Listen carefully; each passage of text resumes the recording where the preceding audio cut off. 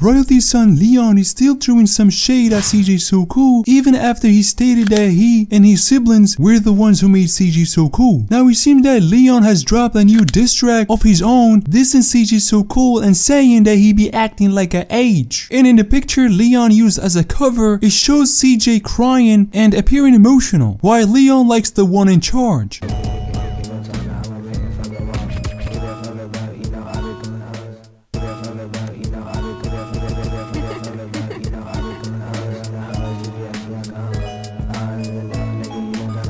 Now I think it's kind of stupid doing something like that because CJ treated Leon and his siblings like his own children, and he did everything for them, and they broke bomb a mother Royalty. So I guess Leon need to stay in his child's place, period. Kid need to not get involved in grown folk mess, and Royalty been letting him do it for the longest as well. So what do you think the reason Leon is still dragging CJ's name through the mud and dissing him that way? And do you think Charlene and Rico had something to do with it? Drop your all thoughts on this down in the comment section below. Now I do want to move on to this next topic. Now after Badkid Mykel was released on a 175 grand bound following his arrest for reportedly firing a gun while fleeing from the police and injuring a bystander. So the first thing he did upon getting out of jail seems to be dropping a new song called I'm Innocent, as he recently released a snippet of his upcoming track on his story page.